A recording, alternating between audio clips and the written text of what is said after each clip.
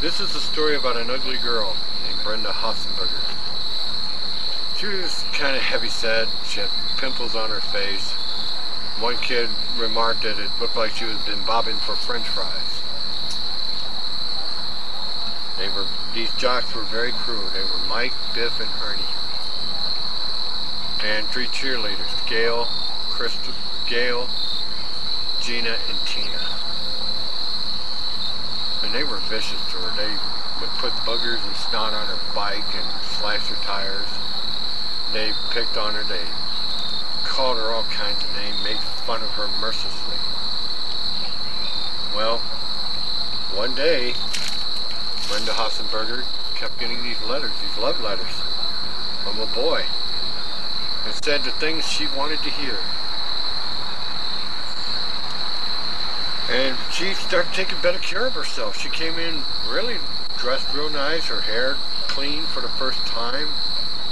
She was doing something about her skin. And was even dieting. Only to find out it was a cruel practical joke put on by the cheerleaders in the job. Because when she went to meet her boy at the woods, they pelted her with wet spinach. Well, Brenda wasn't seen for days, and then when she did come back, she was real quiet. She kept hearing the jocks talk about their perfect idea for a woman. Yeah, man, she's got to have Tina's face, Gina's arms, and tits. What's the other girl's name? Alright, let's give her Megan. And Megan's cute ass and long legs. Well, anyhow, she listened to that. Well, the jocks kept getting letters now from a girl. Sounded sexy and everything. But they didn't know what they were looking at was a computerized image.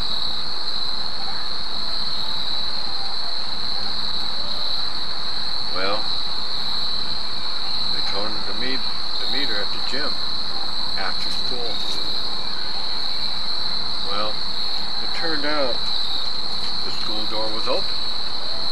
And they went in, right to the gym class.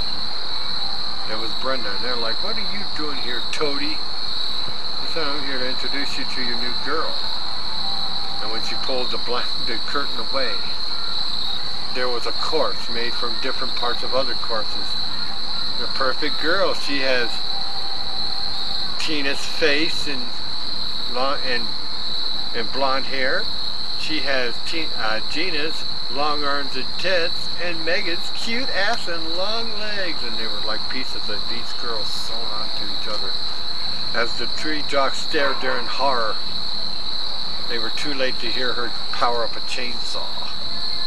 And when they turned around, it was too late.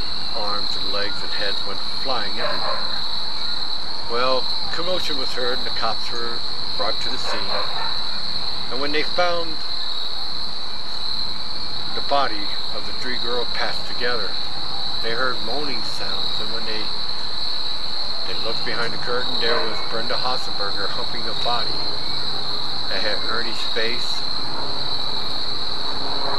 Dale's body and arms, and Chip's hindquarters and legs.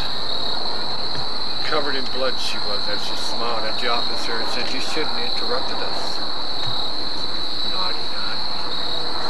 Well, needless to say, she was placed in a mental institution for the rest of her life. She has taken up arts and crafts, but what she excels at the most is sewing.